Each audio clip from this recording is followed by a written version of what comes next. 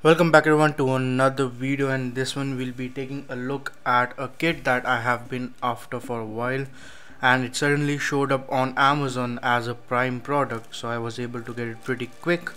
And this is a generic robot car chassis, but it's actually quite special. So it's unknown smart car chassis, four-wheel drive racing car robot car chassis, and that's the actual name for the product, as you may be able to see. But it's actually just under 1,000 rupees or around that price, in depending on where you live. But apart from that, it's a very minimalistic BYOC kind of a kit, and let's take a look at what it is, and I'll tell you why I think it's pretty minimalist and smart thing. So again, there's no specific manufacturer for it, but it's just generic Chinese stuff that gets imported. So it's all wrapped on cellophane. We'll probably fast forward this part, I guess.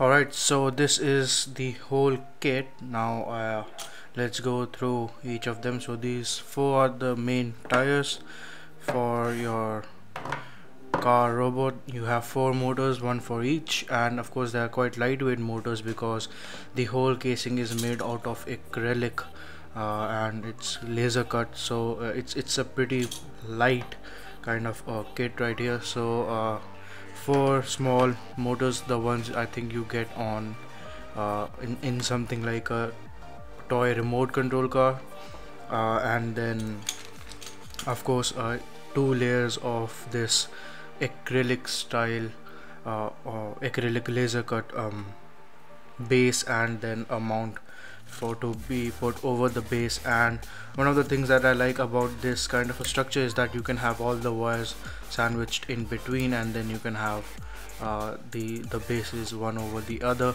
so it doesn't get really messy. So in the pouch right here we have a case for 4 AA cells, so that should give us enough juice. And of course uh, I'm not going to run a Raspberry Pi or something like that on it, or a Dragon board or any board for that matter.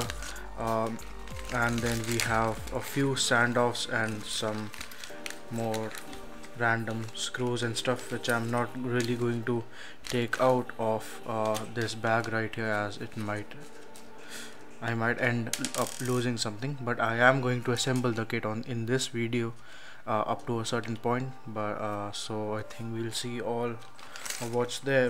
There's no specific instructions on how to assemble this, so I'm just going to eyeball it, and just wing it, give it a try and see where this goes. So the reason why I like this kit is, so let me show you what we get here in India, and you probably would have seen it anyways before, the kind of kit we get here locally if I want to go and buy it in a market. And of course I've shown this particular chassis a lot of time in my video, and this is what you get locally if you want to go and buy it in an Indian market.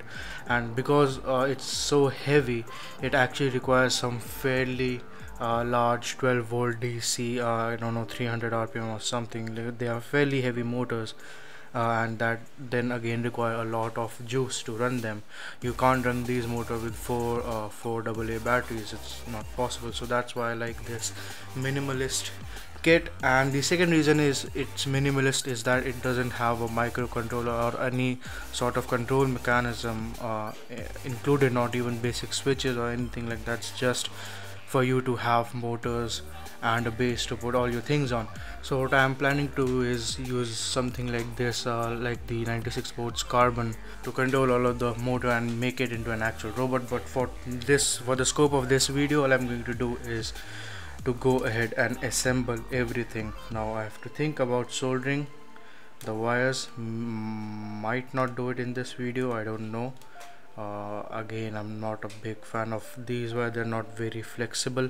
I'll probably end up using something much more thinner. But yeah, apart from that, that's about it. Let's go ahead and start assembling it, or at least see how far I am able to go.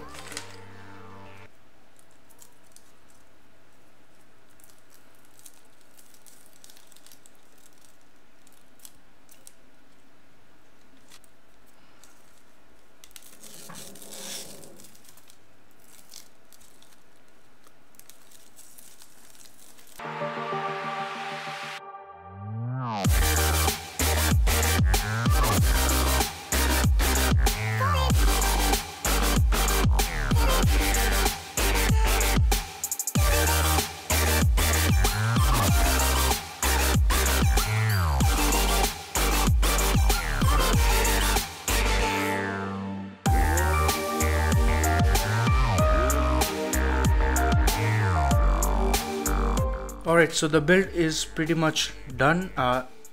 All the components that were in the kit are all installed and in place, and it looks actually pretty nice, especially the see-through component of it. And what I can do is add a bunch more sensors and motor controllers underneath, and it should look pretty well done once the project itself is complete. As for the kit, it's really nice. What I especially like about it is all the screws and the nuts and everything. They are of the same spec apart from the length, which you need about 8 extra long screws to hold the motors in place. And apart from that, I was able to finish this without any sort of instructions because they weren't really available, and just seeing the images on Amazon, so it's actually a pretty nice little kit. Apart from that, I still need to decide how I want to use the battery compartment here. So if it's 1.5 volts or 1.2 volts, depending on that, I would actually need a buck or a boost converter. Apart from that, it's almost pretty much done. I have a few more screws and nuts left over, so that means I can still add components without the use of sticky tape or a double-sided tape. But that's about it. Again, that's done. It's a really nice little kit. I'll leave a link down in the description for the kit if you want to buy one, but I'm not sure if it's available in your area or in your country, because I just found it on Amazon and it was on Amazon India. So keep that in mind. Again, if you see it online, don't really hesitate to buy it. It's cheap and it's pretty good. I actually personally recommend this kit. So apart from that, thank you so much for watching, and I'll see you all in the next one.